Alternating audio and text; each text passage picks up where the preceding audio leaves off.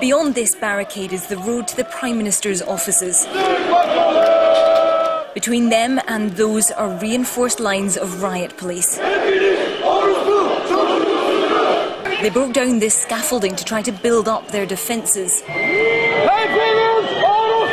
But then the police helicopter appeared overhead. And everyone knew what was coming. The helicopter is defining, they're filming one to try to determine what they're going to do soon. Because they throw a bomb. What's happening now is the police are firing tear gas canisters into the protesters further down the hill to try to drive them back up here towards Taksim Square. They've stopped at what is a barricade and they are determined to hold their position. We saw a number of people injured among the crowd, at least 2 near us with wounds to the head. The protesters have claimed the police are firing rounds directly at them. In this shot, you can see the canister of gas lands directly in front of the camera. This, they say, is why they need to keep control of this square.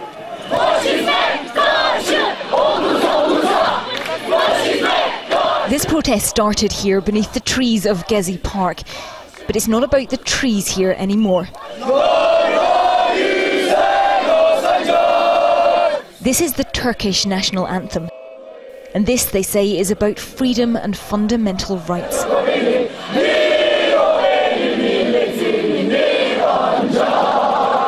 The Prime Minister says these are naive, emotional feelings, led by extremists.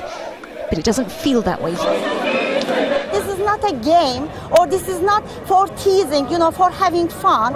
We are just want to have the democracy. There are people here from many different backgrounds. High school students, socialist workers, teachers, artists, doctors. It's part peaceful democratic ideals, part just wanton destruction. A defiant carnival of protest. We met Dogan here, camped out in what was a police security point. They've acquired a baton now and a renewed determination. They feel they're part of something that's gathering a momentum of its own. It's first time in Turkish history we are all together against, state repression. We are all together. They're calling this now the People's Park, and these people intend to retain control. These volunteers are handing out free food. Beneath the table is lemon juice to help with the tear gas.